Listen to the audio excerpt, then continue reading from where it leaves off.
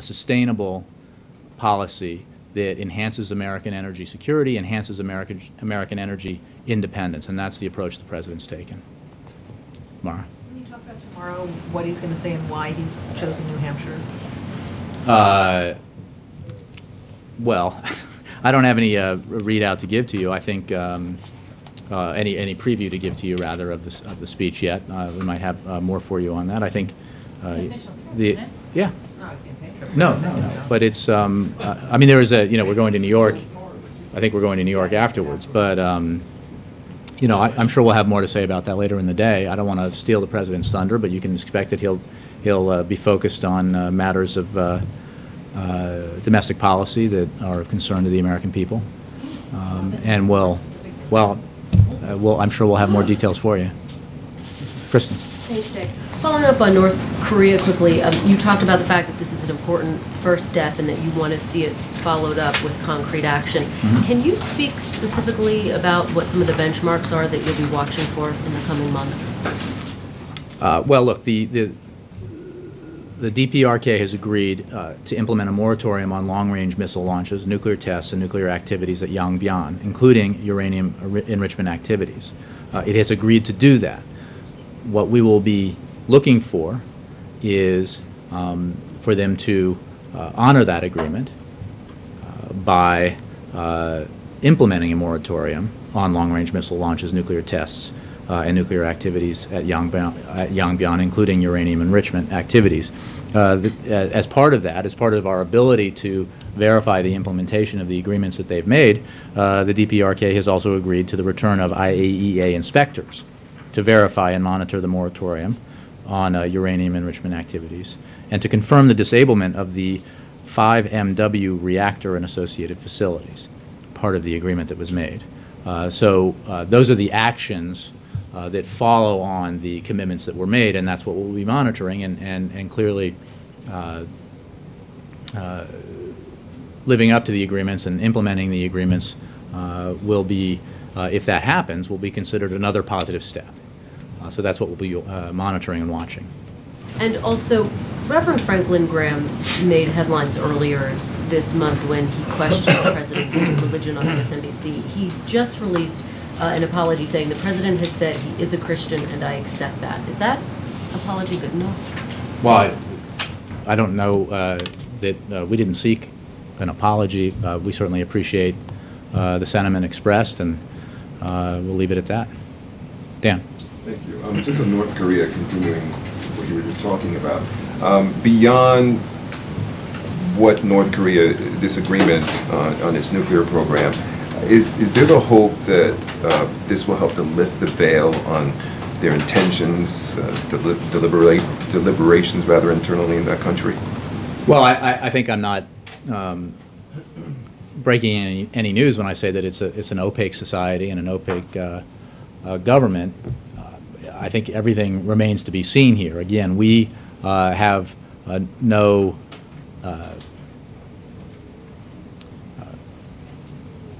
sort of pre-cooked ideas or sentiments about what the change in leadership will mean.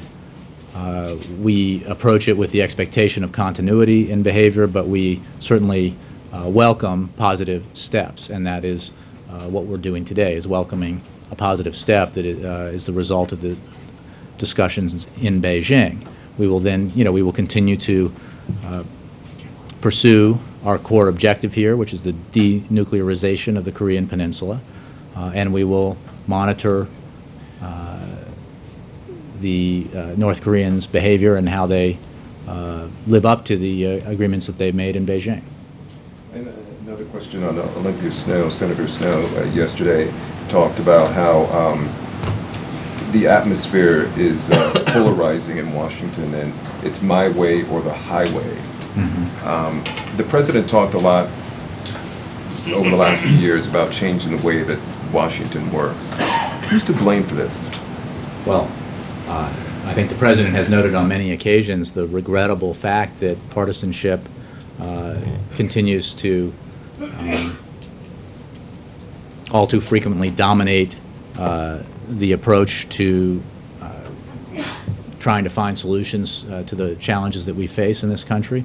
You know, he has worked very hard to try to find common ground with members of the other party in Congress, and that began with reaching out on the Recovery Act and on health care reform and on issue after issue, and continued through his efforts in negotiations with the Speaker of the House to try to find a balanced, sweeping, grand bargain approach to dealing with our deficit and debt issues.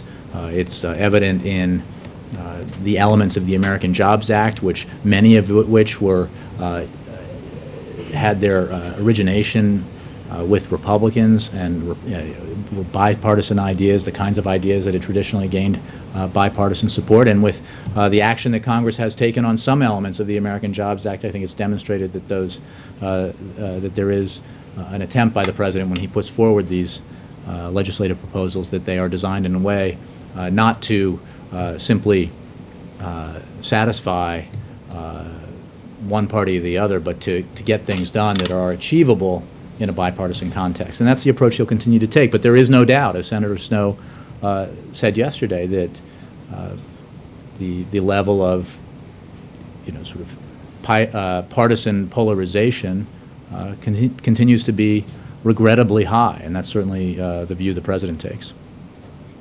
Chris. Jay, I want to follow up with you on this idea of President Obama issuing an executive order requiring federal contractors to have LGBT-inclusive non-discrimination policies. Will the administration issue this order before the end of President Obama's first term? Chris, I unfortunately will give you the unsatisfying answer that I don't have any information for you on any executive order that the President may or may not intend to issue in the coming months. Multiple sources have told me that this measure has been cleared by both the Labor and Justice Departments, and that's awaiting final action at the White House. Can you tell me at least what that measure is at that Again, I just don't have any comment on executive orders that we may or may not be considering, or executive or actions that may or may not have been taken at lower levels within the administration. Can you at least characterize from the podium, like, what is the level of discussion of this executive order? Is it being discussed among officials at this time? Again, I just don't have, I'm sorry, I just don't have any information for you on that, but I appreciate the question. Carrie?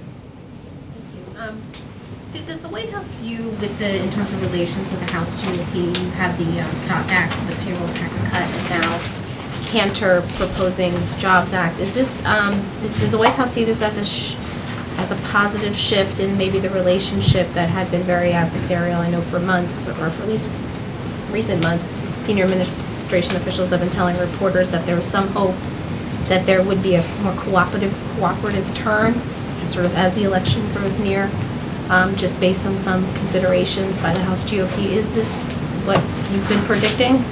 Well, I would say that we, our approach to this is to expect continuity of behavior, but we certainly consider this. Oh, I'm sorry, that was a different issue. No, look, I've been saying all along, and I think obviously reflecting what the President believes, that we do not buy the conventional wisdom that suggests that nothing can be done in an election year between a president of one party and a Congress controlled largely by the other. We've never accepted that. There are a variety of reasons why we don't think that has to be true. One of them is the fact that the President is putting forward and pursuing proposals that he certainly believes, and we believe, could and should earn bipartisan support, but also because we think, not because we hope it to be so, but because we think that members of Congress, Republicans included, or Republicans especially, may have some compelling reason to try to get some things done before the election this year. I think that it's a function of the fact that House members have to face re-election every 2 years, that every member of the House of Representatives who's running for re-election will have to justify to his or her constituents their actions during this Congress. And if the only thing they have to offer is that I blocked everything I could that President Obama proposed, maybe that'll work in some districts, but I think in some it won't be a particularly compelling reason to send that member back to Washington. So perhaps that is why there is hope that actions can be taken. Now, you know, we take things day by day here. The fact is we saw relative to what we've experienced, fairly swift action to extend the payroll tax cut and unemployment insurance. That was a good sign, and we certainly, some of the items that you mentioned, raise the hope of further bipartisan cooperation, and this president would certainly welcome that. Because as he's made clear, there's a lot of time between now and November. There's even a lot of time between now and when the general election campaign will really require his engagement at a higher level. And between now and then, there's an opportunity and really a requirement that he do everything that he can to try to move the ball down the field in terms of the American economy and employment in this country. So he's going to take advantage of that to the extent that members of the other party in Congress see that as a positive opportunity for them. He will welcome it. Carol. Did the leaders set enough time for another meeting in the future? I don't have a meeting, a future meeting to announce for you. It's certainly the president looks forward to continuing the conversation that he and the four leaders and the vice president had over lunch today. And I would note that, and maybe I did already in answer to the question about the last time they physically met in this kind of grouping, while that has been a while that they've had this kind of meeting here in the White House, the president has obviously had numerous discussions with the Speaker of the House since then over the phone at various times over the past several months, and the communication will continue, whether it's at lunch or in physical meetings or on the phone, is yet to be determined. It won't just be figure out what's next. I mean, had they agreed to move for a task White House aides? We're talking to their congressional counterparts on something specific. You've talked about the small business legislation. Do they at least agree that they would move the ball forward on that?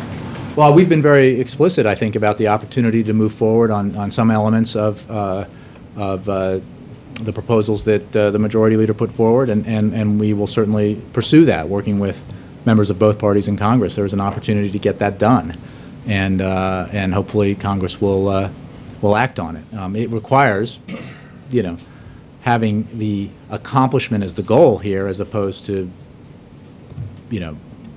some sort of partisan goal, which, again, I think there is an indication here that we can get some things done, and we look forward to doing that. I don't have a specific readout about who, Rob Neighbors is obviously our top legislative affairs official here at the White House, and he's engaging with leadership offices all the time, and will continue to do so, and others will as well.